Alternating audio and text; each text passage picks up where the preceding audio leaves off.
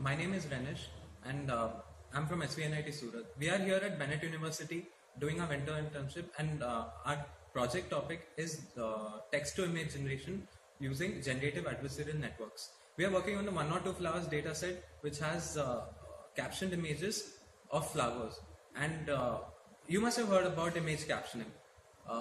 Recently, Google has released its conceptual captions dataset, which has image URLs along with their captions, and it has achieved above 95% of accuracy. Generative adversarial networks, or GANs, are already being used widely, and one of the applications is generating images which look realistic.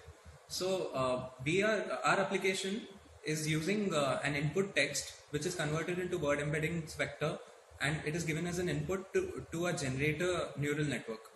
Traditionally, a single neural network does not perform well on applications of content generation, but GANs use two neural networks. One is generator and the other is discriminator. So we are giving a text input to the generator, which is generating an image output. This image output is fed to the discriminator. Now the discriminator is already trained on the dataset of real images with their captions.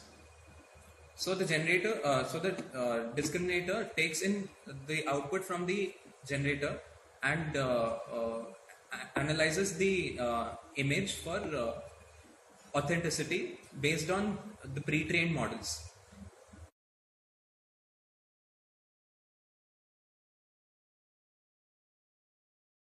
Reviewed papers. GAN was introduced by Ian Goodfellow. The first GAN architecture used fully connected neural network. They are used simple image datasets like MNIST and DFT and Cypher10. Later, Scott Reed and their team published an article titled on generative adversarial text-to-image synthesis. In that, they are used CUB datasets and ARCS 102 class. In our project, we are used 102 class dataset from it's downloaded from some online repositories, and then we need software requirements of this project is Tensorflow and Tensor Layer and NLTK. I'm Dinesh from Sri Ramakrishna Engineering College, Coimbatore. Today I'll cover the functionality and testing of our model. The functionality and testing consist of four major steps. The first step is dataset and the model download, and the second step is uploading our model to DGX, which is a supercomputer here, and the third step is training of our model, and the fourth step is testing. First I'll cover the first step, dataset and model download. The recent text to image generator model has been downloaded from the GitHub, and the dataset we had taken is Oxford on 102 flowers dataset, which consists of 102 classes of flowers, and we downloaded it from the Coco database. And the second step is uploading our model to DGX.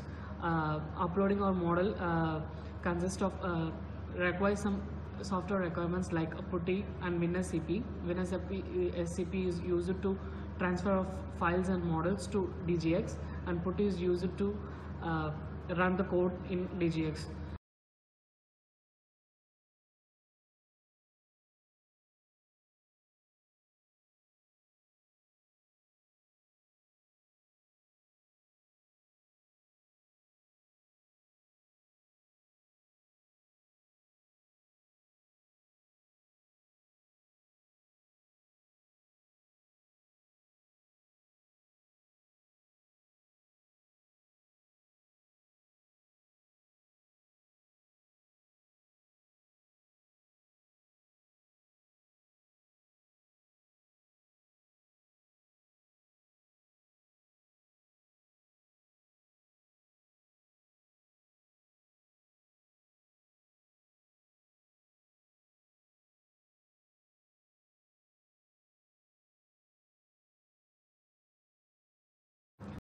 The third step is training of our model. We trained our model with 100 epochs, and each epoch consists of 125 batches, and The training times for 8,189 images takes nearly of 2 hours to train.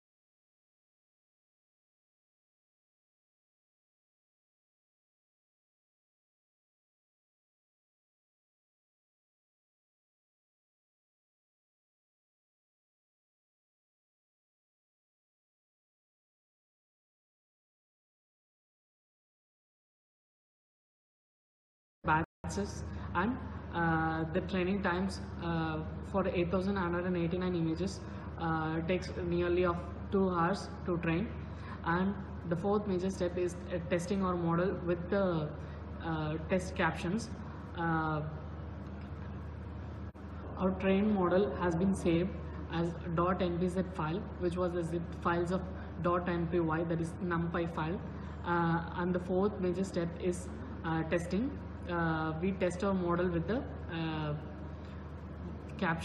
test captions, like the yellow flower. We can give any captions to test the model. There is the performance metrics of our model is inception score and transit inception distance. These are two major parameters to analyze our performance of a model. The inception score of a model is 3.189. After successful testing of a model, we deployed a model in a web application. The saved model's size was nearly 250 MB. So we decided to go for a web server, and we uploaded a trained model to the web server and connected with the web application we had created. the web application consists of a text field from which we can enter whatever the text or input will enter, and it generates and it connects to the web server. And after entering or input in a web application, it connects to the web server, and the model in the server generates images and sends to the web application. The generated images are displayed in a web application in this form.